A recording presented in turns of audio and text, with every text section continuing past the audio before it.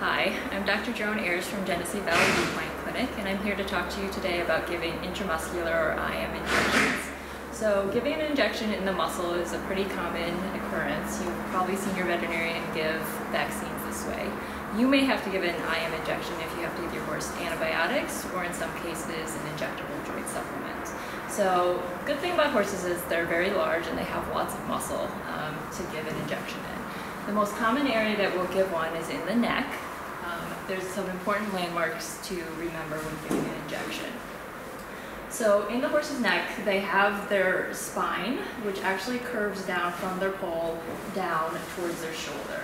So you don't want to inject in this area. And they also, because their spine curves this way, have a very large ligament that attaches their withers to the back of their poll. And this is all here. So that's not muscle, that's ligament. So when I'm giving an injection, I want to remember to stay above the spine, so about a hand's width above the spine, and about a hand's width in front of the shoulder, and then again about a hand's width below the mane, so you stay out of the ligament. Now, a lot of times you'll see pictures where there's a triangle drawn to show this area, and what we're going to do today is actually put tape so it'll be easier for you to visualize. Now we have our tape in place, and you can see the triangle that I was talking about right here. Now, if it's hard for you to remember exactly where the triangle goes, a simpler way to remember where to give an injection is if you imagine just splitting your horse's neck in half, so dividing it down the middle. That way, if you stay in the upper half, you should stay away from these important things down in the lower part of the neck. So the spine, which you can feel is very bony, and also the jugular vein, which runs in this groove right down the neck, okay? And you can even divide it further by thinking, okay, now that it's divided in half lengthwise, you can divide it in half up and down, and then stay in this back quadrant. So that's another way to remember where to give an injection. So in our triangle here, if you feel with your fingers, you should be able to feel the muscle very easily. It's pretty soft, there's a little bit of tension, but it's not as hard as bone, okay? Now, when giving an injection, you're going to want to make sure that you have what you need drawn up, and always double check the dose and make sure you have the correct amount. And if you're drawing it up yourself, also make sure that any extra air has gotten out of the syringe. Now, usually you have to give a pretty large volume, so you can see this is a very large syringe. I'm actually going to put the needle in separately, not attached to the syringe. So this way, if the horse moves, then the needle has a better chance of staying in. If I have this attached to the syringe, if they shake their neck, then there's a good chance that the syringe might go flying, and you're going to have to start all over. I also have my nice assistant here holding the horse for me, which you're going to want to do just for safety's sake, so that they can restrain the horse while you're doing the injection and you don't have to focus on that as well. And you're also going to want your assistant to stand on the same side as you. That way if the horse does react and they happen to pull the horse to them or push the horse away from them, you're on the same side so that you're not going to get pinned in a corner someplace. So the first thing that I do is I usually pinch a little bit of skin here to kind of distract them, and you can see, you can also gauge what they're going to do. You got kind of reacted a little bit to that, okay? So pinch a little bit of skin, and then what I'm going to do is actually put the needle directly in, all the way into the skin, into the muscle. So you can see all the way in, and I went in all the way into the hub. And the reason you want to do that is because if you were to give the injection and the needle wasn't all the way in, you might actually push it in further and hit a blood vessel that you didn't realize was there. So now that the needle is in, you can see there's no blood in the hub, and that's important because we're giving an injection in the muscle again. We're not giving an injection in a vein. And there are some medications that you cannot give in a vein, but you can give in a muscle. For example, this one, which we're giving, which is penicillin. So I'm now going to attach the syringe, and I'm going to pull back and just make sure that there's no blood in the needle, which you can see. So I'm not in a vessel. So now I know that it's safe to give this medication. So I'm going to go ahead and give about half of this amount. And usually we say that they shouldn't get more than 20 cc's or 20 milliliters in an injection site. Now, dewdrop moved a little bit, so I'm actually going to check my site again and make sure that there's no blood, and there's still no blood, so I know that it's safe to give the injection. So now that I've given half of it, I'm going to actually pull the needle out just a little bit, and I'm going to redirect it to give it a new spot. So I didn't come all the way out of the skin, I just came up just underneath the skin, and now I'm going to put the needle back in all the way and pull back, okay? Check for blood, no blood, and I'm going to go ahead and give the rest of the injection.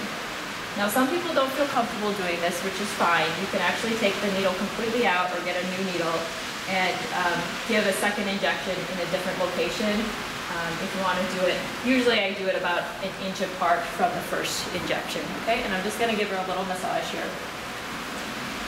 Okay.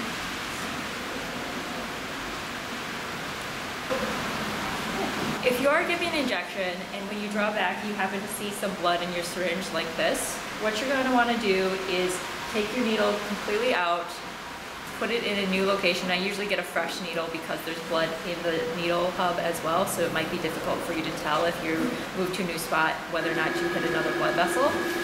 Check again, and if you get this much blood, you might actually have to drop a new dose of medication to be able to tell. But don't get alarmed, just find a new spot and start over again. So if you're giving multiple IM injections over the course of several days, you may need to find some other location to give an injection. Now, you can just alternate between the left and the right sides of the neck, which we usually recommend. One way to remember which side of the neck you're giving an injection on is to remember the right at night phrase. That way, if you always give your injection on the right side at night, you always remember that to give the injection on the left side in the morning. Now, if you're doing this over more than probably 3 days, you probably will have to start to go to some other locations. So another location that you can give an injection is in the chest, which is, most horses actually tend to tolerate pretty well.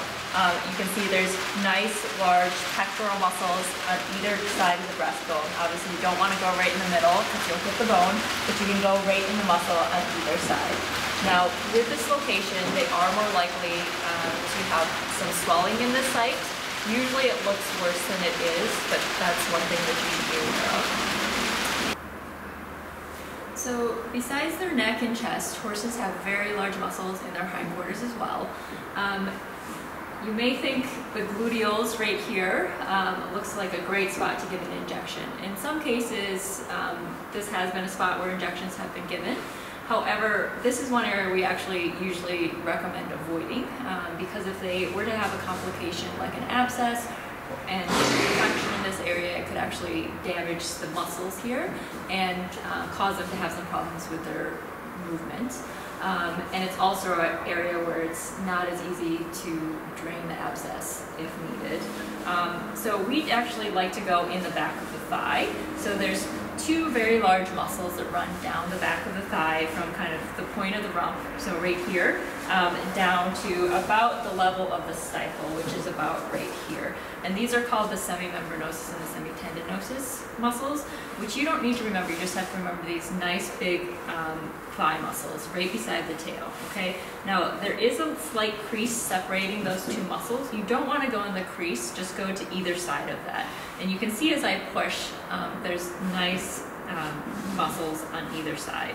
So, same as with the neck, you want to go ahead and put your needle directly in and inject your antibiotic.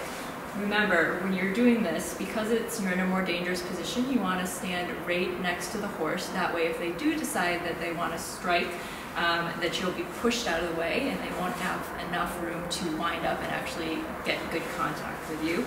And again, make sure that you have somebody securing the horse at their head.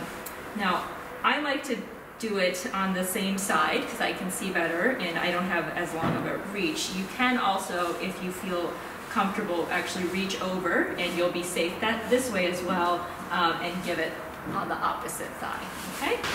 So I'm gonna uncap my needle. Remember when taking the cap off your needle not to poke yourself. I'm gonna pinch the skin and I'm gonna go in a nice smooth motion. You don't have to harpoon your horse, you don't have to jab it in there, but you do want to be firm about it.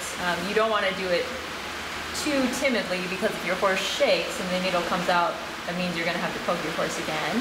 And the more that you have to stick your horse with the needle, the less likely they are going to let you keep sticking them with the needle. So I'm going to go ahead and slide the needle in. See, when she kind of moved a little bit, which is fine.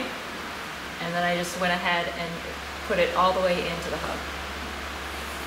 So in conclusion, there are just a few points that you want to remember when giving an IM injection. Remember the locations: neck, chest, and the back of the thigh.